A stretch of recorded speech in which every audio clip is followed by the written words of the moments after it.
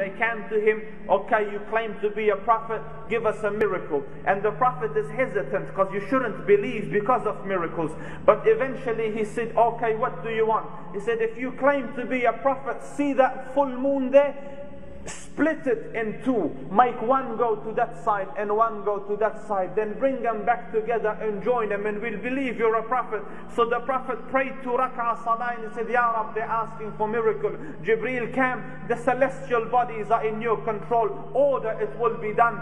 So the Prophet sallallahu alaihi wasallam pointed with his blessed fingers, and the moon ripped apart, and one went to that side and one went to that side, and then he sallallahu alaihi wasallam brought it back together and attached and rejoined, and the miracle was seen as far as in India. And one of the pious men of India, seeing it, traveled in the direction until he reached Mecca. After many months and a while, in hearing of a prophet, he came to him and he said, I saw that miracle there in India and I have come here testifying to your prophethood. The miracles in the life of the Prophet started before his birth. The Prophet ﷺ is a young lad.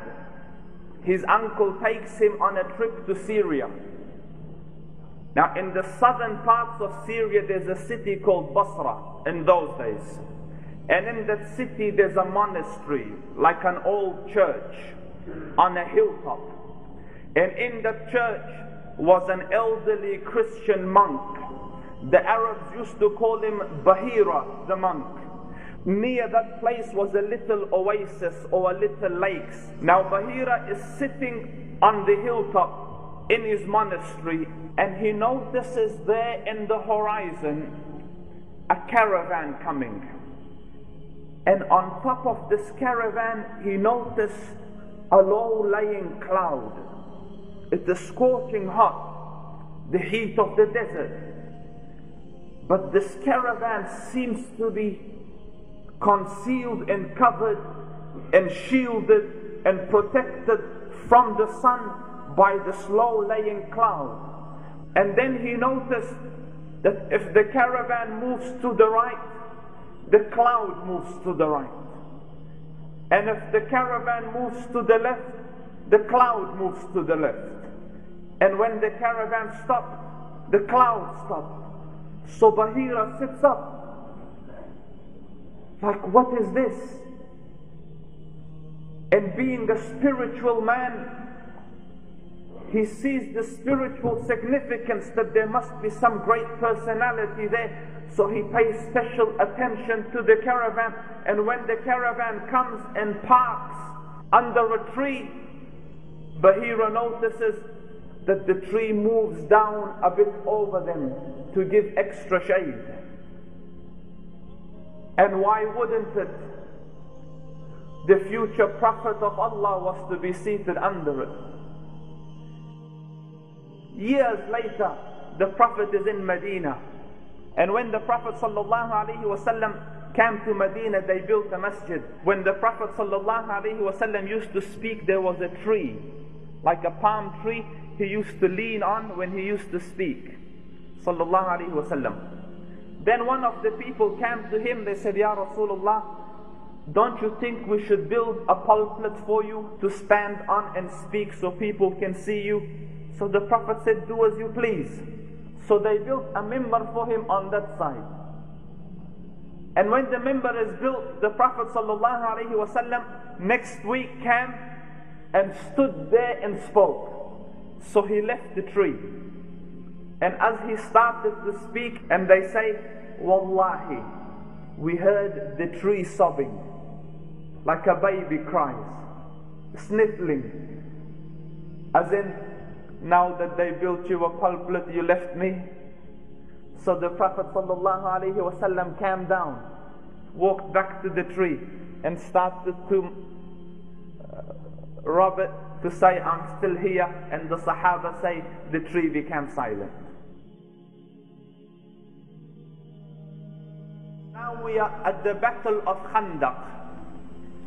10,000 plus all of the inhabitants of the Arab Peninsula came in one army to eradicate the little city of Medina. So the Muslims thought what to do. So they decided, we will dig a trench around the city so that the army cannot cross into the city. So the Muslims got busy and started to dig, and the heat is scorching, and the Muslims are digging this huge trench. And the ashab are digging day in, day out. Some of them say, for 3 days we had very little or no food. As they're digging, they came to a huge rock inside the path of the trench. So they called the Prophet sallallahu alaihi wasallam, Ya Rasulullah, this rock is stopping the progress, come look at it. So Jabir radiallahu anhu says, because the Prophet came and I saw him walking like with weakness and tired and fatigued and hungry. And when he came, I saw that we had one rock on our tummies, he had tied 3 on his. Jabir radiallahu anhu saw the state of the Prophet and it hurt him a lot. So he came to the Rasul and he said, Ya Rasulullah, give me permission to go home. So the Prophet said, granted, go. So Jabir radiallahu anhu went home to his wife and he said, listen, I have just seen the Prophet in a way that my eyes cannot see him. Do we have anything at home to cook and prepare for him? So the wife said, we have a bit of barley and we have that little goat or that little sheep. So Jabir radiallahu anhu says, okay, you fix the bread, I'll get the meat ready and we'll cook it and I'll go invite the Prophet. So the wife tells him, says, go invite the Prophet, but tell him quietly so that other people don't hear and don't feel bad that they're missing out on food. So Jabir radiallahu anhu came quietly to the trench and next to the Prophet sallallahu alaihi wasallam, and he whispers in his ear, says, Ya Rasulullah, my wife and myself have prepared some food for you. So come with a handful of the ashab to our house. So the Prophet sallallahu alaihi wasallam, hearing this, stood up and he said, O people of the trench, and in one qawl there is 3,000 men on the trench. So the Prophet stands up, he goes, O people of the trench, we are invited to the house of Jabir. And Jabir radiallahu anhu says, he goes, no one knew the shame that I was feeling except for Allah. So the Prophet, seeing his anxiety, says, Jabir, tell your wife not to start baking the bread until I come, nor put the meat on the pot until I come. So Jabir picked up his clothes and ran back home. And he tells the wife, wow, calamity. So she says, what happened? He goes, the whole Khandaq is coming. So the wife says, I told you a handful. He says, it wasn't me, it was the Prophet. So she says, did you say it or did he say it? He said, no, the Prophet said it. So then she goes, what are you worried about? He knows what he's doing. So the Prophet ﷺ came to the house. And what an honor to have the Rasul of Allah at your house. He sees the dough and the meat and he prays and blesses it, and then he tells her, start cooking. He told Jabir, Jabir, stand by the door and let 10 people in at a time. So Jabir radiallahu anhu standing by the door, and he says the 10 people would go inside and they would eat, sit with the Prophet sallallahu alaihi wasallam, and when they're full they would come out. So Jabir would say, have you had enough? Like, did you actually get to eat anything? And they go, alhamdulillah, ni'mah, like we were full. So then he goes, okay, 10 more. And Jabir is scared all the way through because, it's going to run out now, it's going to run out now. And he says, and I came into the house and wallahi, the bread was the same as it was and the meat was the same as it was. But the greatest and everlasting miracle of the Prophet is the sacred Quran. Every prophet's miracle ended at his time and our Prophet's time is till Qiyamah come. So his miracle lasted till Qiyamah come. And although you won't appreciate it at your age, but the academia are here and perhaps they would understand it better, let me talk on one of the miracles of the Quran. Our world was created from a big bang. This is the scientific understanding.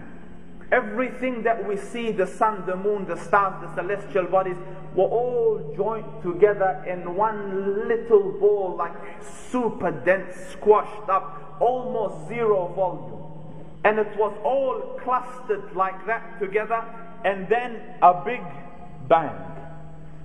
And it exploded, and everything went apart and slowly joined back together, so you have the sun and the moon and so on. And this became a scientific fact, I think, in the early 90s. I went to uni and I became educated and studying. I found, subhanallah, the Big Bang, which was established in my lifetime 14.5 centuries ago, on the tongue of a Bedouin, the Prophet. The Prophet sallallahu alaihi wasallam, on the verse of the Quran, do not the unbelievers see that the heavens and the earth were all joined together, and we made them explode a thunder or apart, and from water we created everything living? The Big Bang to the dot 14.5 centuries ago on the tongue of a man in the desert. Sallu al Nabi. Poetry was the word of the day. You know, they used to write a few verses of poetry, go put it on the Kaaba and say challenge. So someone else would come and try to write the next verse, and then the poet himself would give his own verses. It was competition, and because of poetry, some tribes would get elevated. It was their measure of excellence. So the Quran came and it gave the challenge, give 10 surahs like it. They tried, but they couldn't. The Prophet ﷺ, when the verses وَالسَّمَاءِ ذَاتِ الْبُرُوجِ came, he gave it to the Sahaba. He goes, go put this on the Kaaba. وَالسَّمَاءِ ذَاتِ الْبُرُوجِ, go put this on the Kaaba. This is our challenge. Give us the next verse. So one of the poets came and he saw this. He goes, oh, this is easy. And he ran home. You know, took pen and paper and started to write, like, you know, وَالسَّمَاءِ ذَاتِ الْبُرُوجِ, what's next? Eventually he came, he wrote it down, and he stuck it on the Kaaba. And this is what the poor soul had written: وَالسَّمَاءِ ذَاتِ الْبُرُوجِ وَالنِّسَاءِ ذَاتِ الْفُرُوجِ. Women are creatures with private parts. This was his poetry in comparison to وَالسَّمَاءِ ذَاتِ الْبُرُوجِ وَالْيَوْمِ الْمَوْعُودِ وَشَاهِدٍ وَمَشْهُودٍ. There's no, and the Arabs themselves looked at it and go, oh, no, what an embarrassment. And others tried. One of the classic ones is Musaylima. Musaylima claimed prophethood. So he said that Allah has revealed to that prophet, and he's revealed to me as well. So we are dual prophets. So he came to Amr ibn al-As. Amr ibn al-As is one of probably the most sharpest minds amidst, you know, in Arab history. A diplomat, an astute politician, a thinker, a strategist. Amr ibn al-As radiallahu anhu ardah.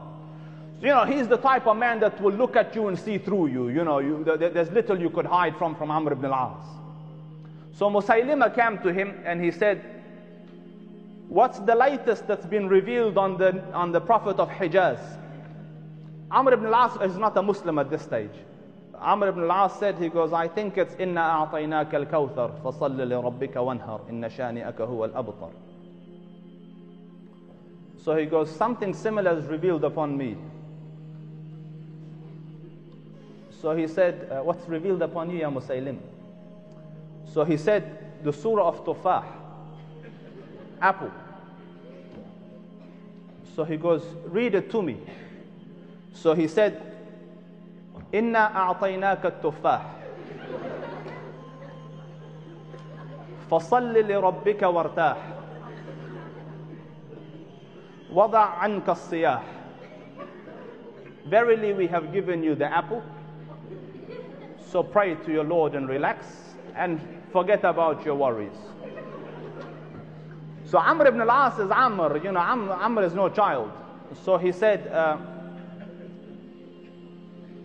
has a second one, has anything else been revealed, Musaylimah? He goes, nah. He goes, because to our Prophet, Allah Rabbul Izzah revealed, أَلَمْ تَرَ كَيْفَ فَعَلَ رَبُّكَ بِأَصْحَابِ الْفِيلِ. So he figured, feel is the catchword here, let's do this one. So he goes, الْفِيلُ مَا الْفِيلُ وَمَا أَدْرَاكَ مَا الْفِيلُ له خرطوم طويل وذيل قصير. Because elephant, and what do you know of an elephant? It has a long trunk and a short tail. So Amr looked at him and said, Ya Musaylimah, Wallahi innaka la ta'lam. Wallah, you know, O Musaylimah, that I know that you're a liar. Hold on. You see, normally you tell people, you know you're a liar. Yeah, that's one level. But Amr says, I know you know you're a liar. But you know that I know you're a liar. And you're still going like shameless.